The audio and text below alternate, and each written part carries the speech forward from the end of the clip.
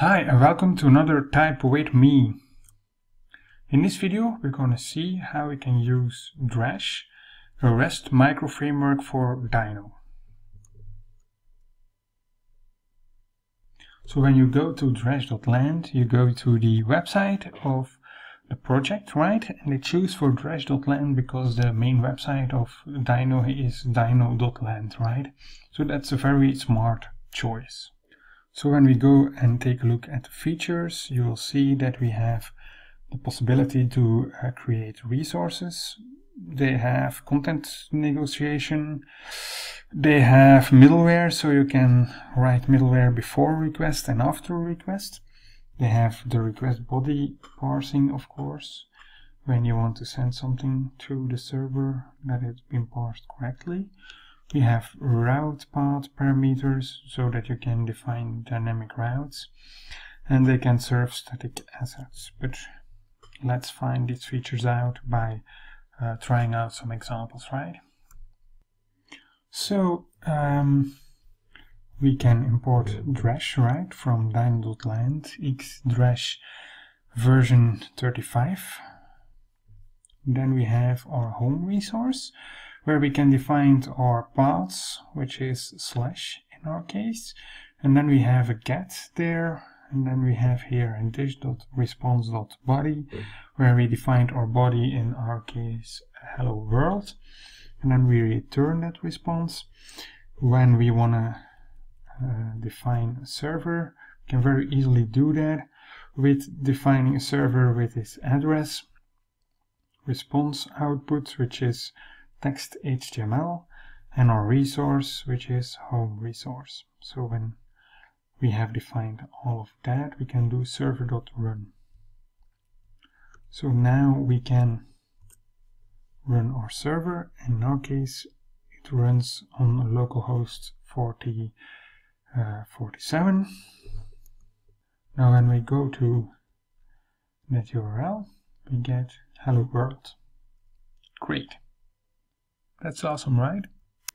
So now we can define other resources in other files. For example, user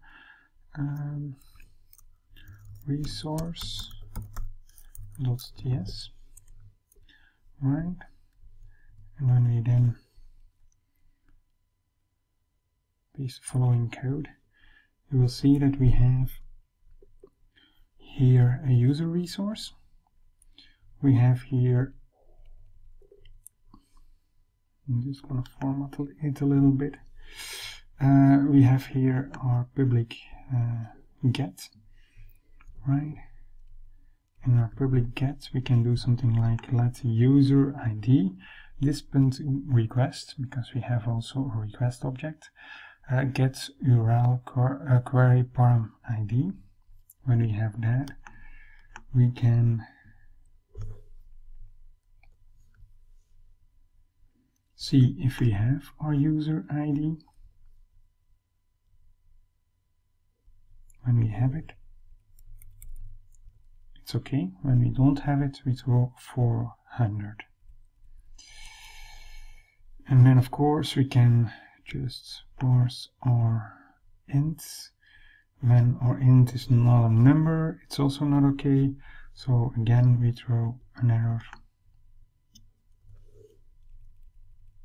Otherwise, we can just fill out our response body, and that's it, right?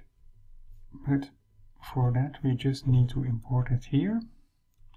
So we need to do something like import user resource from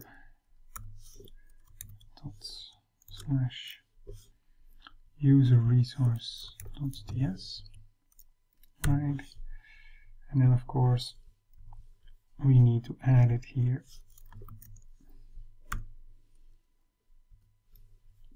So now we have our user resource defined. Again, when we go and take a look here, we need to go to /users and then /an ID, right? Okay. We're going to recompile our application and we go to the browser. So when we go to the browser, we still see hello world when we go to our index. And then when we go to users, for example, and we do enter, you will see that this resource requires an ID.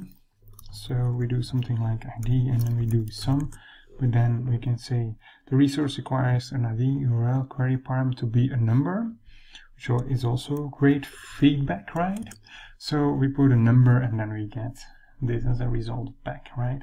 But for example, when we want to do something like this, how are we going to do it? So I don't want to use ID, but I want to use something like this. Let's see how we can use path params. So now we can do something like this.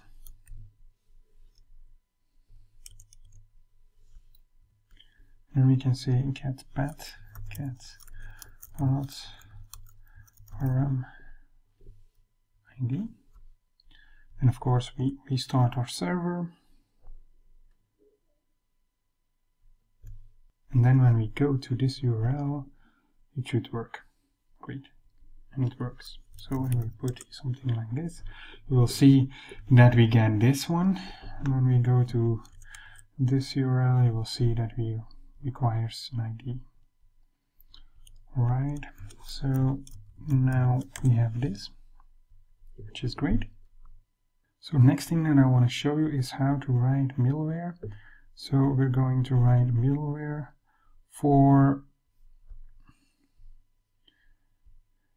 logging. So logging middleware.ts, and then we're going to use the following thing.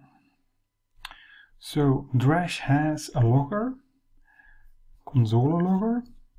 So we enable it. We say level all. Text string is a datetime and a level. And then a datetime is just a new date to ISO string replace t with space. Right. And then of course when we do when we write middleware, we do something like this. We do middleware and then we have a public method run.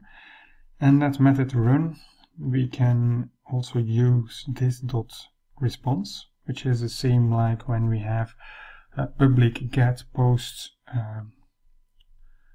within our resource, right? And then we can just log that. Then within our app, we can then import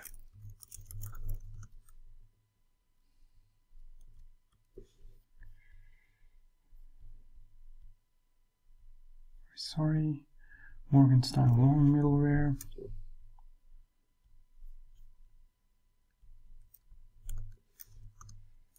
From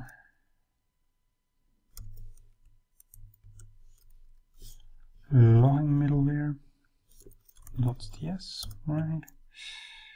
Great. Now we of course need to define our middleware somewhere, and we do it here. So we have middleware, and it can be on server level and it can be on a resource level. So for this we want to have it on a server level, because every request we need to have a Morgan style logging middleware, right? Okay, let's restart our server. First of all, I want to put this in comments. Alright, so let's restart our server. Of course, needs to compile everything.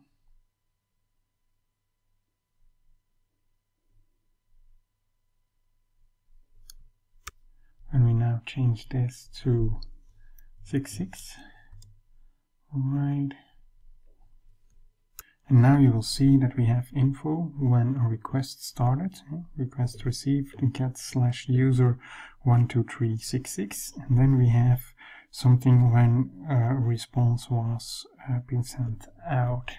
So here we have something like this, and this dot response. When we don't have a response, we say that the request was received. And otherwise, when we had a response, we can say what the status code was and the status message, right? So, thank you for watching. I hope you enjoyed it. You can do lots of more things with Drash, so certainly check their website out. I hope you enjoyed it. Please subscribe to my channel if you want to support us, and see you next time. Thank you for watching. Bye.